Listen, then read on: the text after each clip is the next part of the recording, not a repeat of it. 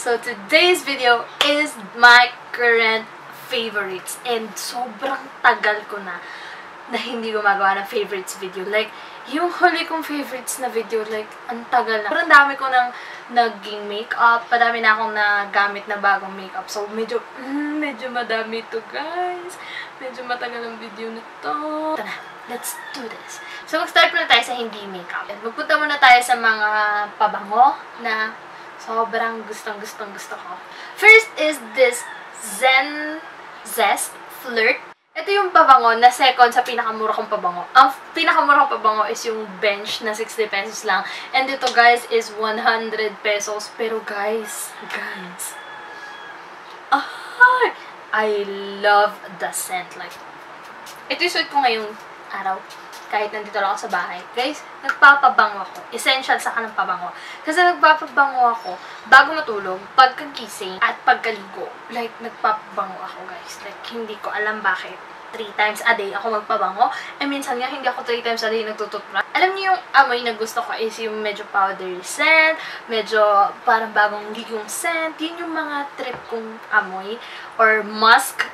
Kung gusto ko na medyo mayaman-yaman na amoy, medyo mayaman-yaman na amoy, gusto ko yung musk. Yung parang, hindi ko alam kung paano ko i-explain. Basta parang sobrang fresh ng amoy. And this one is medyo may pagka-musk yung scent niya.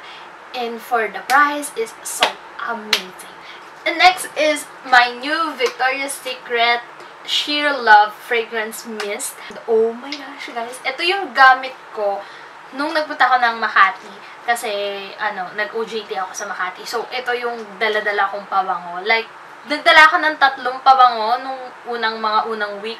Pero, inuwi ko na din yung iba. And ito yung pinaka-gamit na gamit kong pabango nun.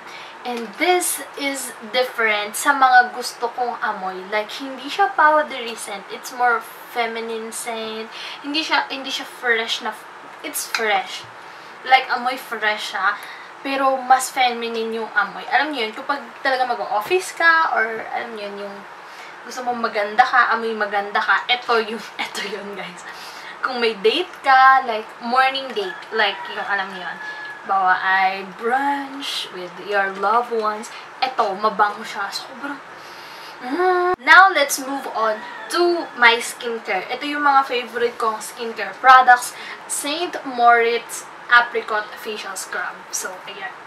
Ito yung favorite kong facial scrub. Like, sobra. Like, oh my god. Ito ay nabibili lang sa Dubai. Hindi ko alam kung saan pa meron nito. Pero nagpapabili ako nito kay Ate Jel. Thank you, Ate Jel. Kasi, pinilhan niya ako ulit. Kasi binigyan nila kami nito. Yun yung first time ko na-try ito.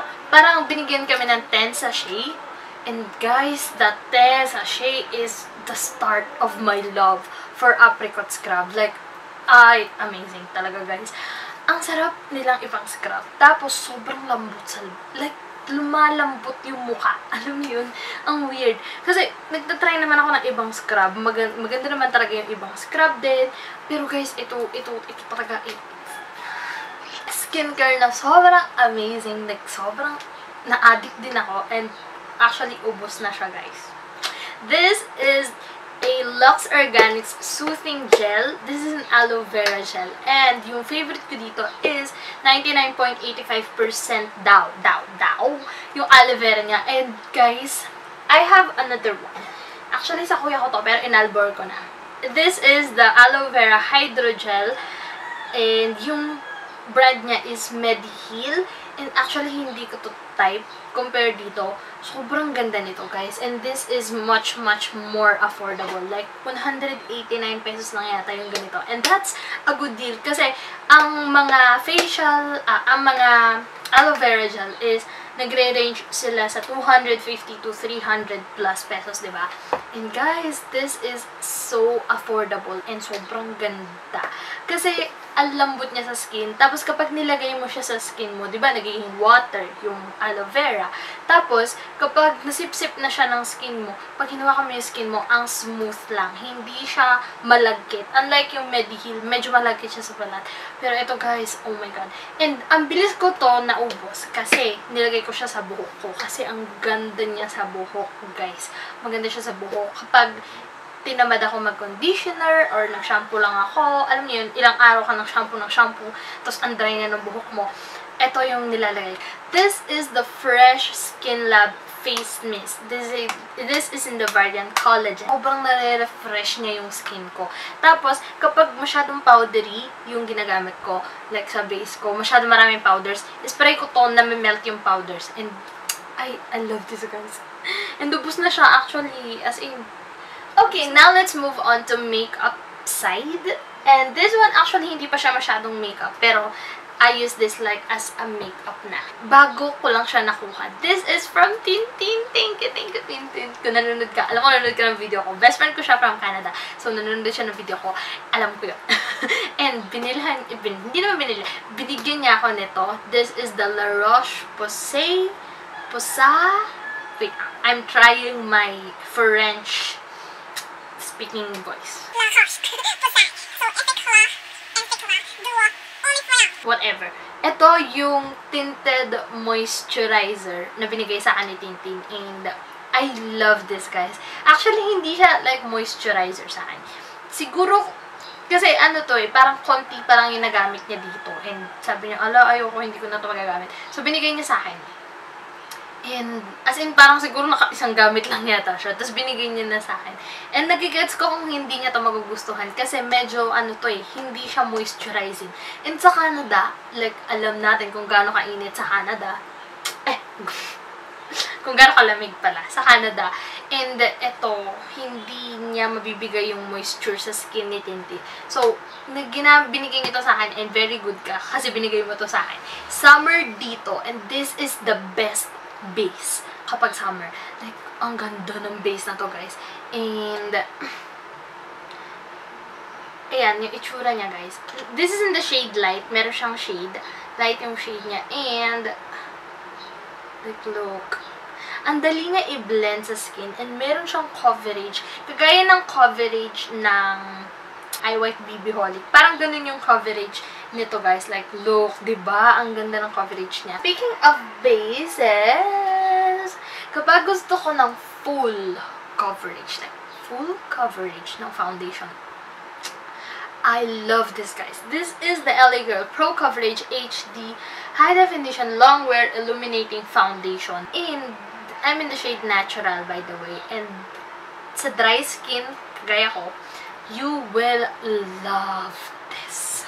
Especially kung gusto mo ng full coverage na foundation. Wala akong ibang masabi sa kanya kasi ang ganda niya. Hindi mo siya mapifeel sa balat mo. It's very lightweight. Pero, alam mo yun, maganda siya eh. Ang problema dito is kung oily skin ka, like, or even combination skin, I don't think magugustuhan mo to. Siguro combination, sige, magugustuhan mo to. Pero kung oily ka, hindi mo ito magugustuhan. Kasi ako, dry skin ako Hindi ako super duper dry, pero dry skin ako. And sa loob ng isang araw na suot ko to, dumadating sa point na medyo nagiging oily yung itsura. This is the Wet n Wild Photo Focus Press Powder in the shade Neutral Beige. Kahit hindi Wet n Wild Photo Focus foundation yung gamitin ko, kahit ibang foundation, especially yung LA Girl, kahit anong foundation ang gamitin ko, ay, girl, ang ganda nito. And kahit concealer lang yung gamitin ko, ang ganda nito, guys. Sobrang favorite ko to. Meron siyang sheen na konti. Tapos, ang lambot niya sa skin. Parang, nagiging poreless yung skin mo. Parang, naging even talaga yung skin mo. And, it's just powder. And, like, that's a big deal. Big word na yun. Like, big statement na yun na parang naging poreless yung balat mo dahil nasa powder. Kasi, guys, powder! Like, powder lang to. Okay, for my contouring palette na favorite ko ngayon is the Wet n Wild Mega Glow Contouring Palette in the shade Caramel Toffee. And sobrang tagal ko na itong pinangarap. And thank you rin, my boyfriend. Thank you for giving it to me. Kasi, guys, nasa Italy siya ngayon. And yung mga makeup sa Italy is like almost half price ng mga makeup dito. Kasi ang daming maganda makeup sa Italy. And grabe. Yung 20 euro niya doon, like 1,000 pesos, ang dami na niyang products na mabibili. Unlike dito, like yung 1K mo, this 499 na to sa Pinas. Guys, ano pang mabibili nyo sa 501 pesos, diba? So, ito ay favorite na favorite ko ngayon. This contour shade is long-lasting and sobrang perfect niya. Like, perfect contour shade sa akin. And it's rare na makahanap ako ng perfect contour shade. Kasi, yung Bobby Cosmetics contouring palette ko, pinaghahalo ko yung bronzer and contour para makuha ko yung perfect contour shade ko. And this one, this is my perfect contour shade. Sobrang favorite ko to, guys. My favorite blush, like blush na powder blush, is the Careline All Control Blush in the shade Fresh Tomato. Like, and napag-alaman ko na bestseller pala to ng Careline blush ay sa mga blushes nila. This is how it looks like. Sa editing ko noong last video ko, yung video ba yun? Basta yung in-edit ko to, parang hindi na siya masyadong neon. Pero ngayon, mukhang neon orange siya. And in person, hindi siya neon orange. It's the perfect red and orange. Pero meron siyang pagkakonting neon ng slight. Pero kapag nilagay mo siya sa cheeks mo, ang ganda-ganda nito. This is the best blush na na-try ko, the powder. Kasi guys, sobrang tama yung name niya, Fresh. Sobrang fresh niyang tingnan sa face. And to think na 95 pesos siya, it might be the best blush on like ever na na-try ko. Dahil nasa face category tayo, pumunta na tayo dito. These are lip products. I know lip products sila. And this brand, wala nito sa Pilipinas. I'm super duper sad. Why? Bigay ito sa akin ng asawa ni Kuya Boy. Thank you, Ate Gladys, for giving this to me.